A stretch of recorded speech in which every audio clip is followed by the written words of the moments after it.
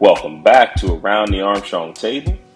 Today we are focused on a delicious steak dinner, and I can't wait to show you what I add to it. It's going to be absolutely delicious. Alright, so this is one of those dishes that speaks for itself. Let's keep this real simple. Salt, pepper, and garlic on the steak and let it marinate for a little bit.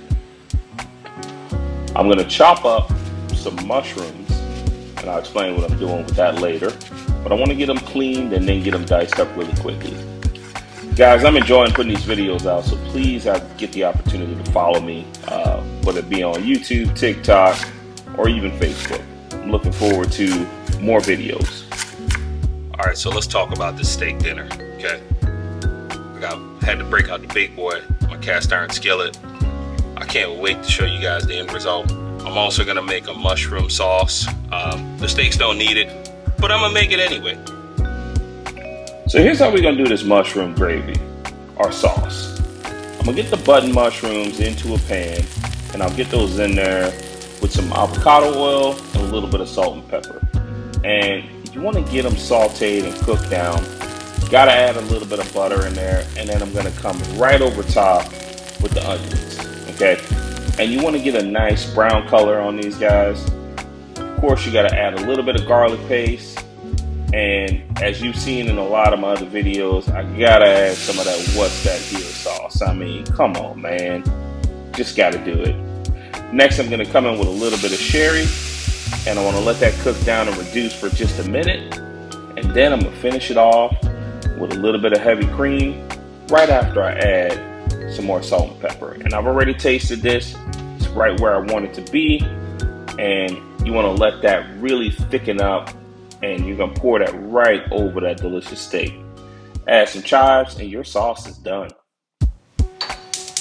And you know I had to break out the big boy. So I got my large cast iron skillet. I'll let my avocado oil come up to a higher temperature. And what you wanna see is, you wanna see that smoke just a little bit coming off the oil before you throw the steaks in. I went ahead and trussed the steaks. And here's the beauty of this.